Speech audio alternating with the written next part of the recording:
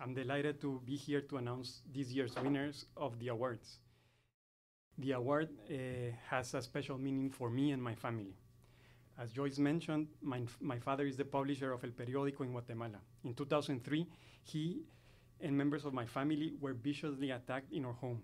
The attackers were trying to intimidate him into stopping the paper's investigative reporting. I myself was beaten and both witnessed and experienced as my whole family laid on the ground, tied up with guns to our heads, while the invaders simulated my father's execution. We knew that if they killed him, we were next. We were all sure we were going to die. But my father never gave in. And to this day, El Periódico is fearless when it comes to reporting the news honestly and fairly, even though it still faces aggression in all its possible forms.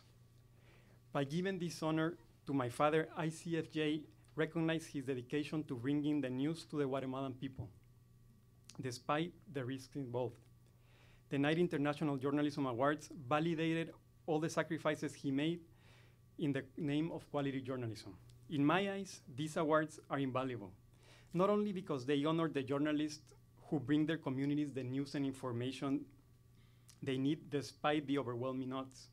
Journalists facing commercial boycotts, raids, fiscal terrorism, public defamation campaigns, litigation and assassinations.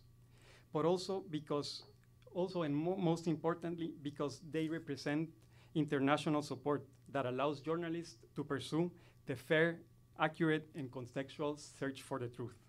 The 2013 Knight International Journalism Award winners are Roman Anin, an investigative reporter for Russia's Novaya Gazeta, and Umar Chima, a journalist known for courageous muckraking reports in Pakistani's largest English language daily, The News.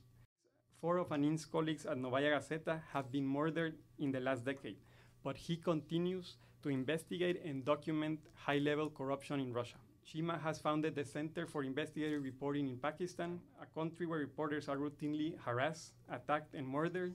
He had been a major force in investigative journalism even before he was kidnapped and brutally tortured in 2010. I was just blown away by Roman Anin and the kind of journalism he's already accomplishing.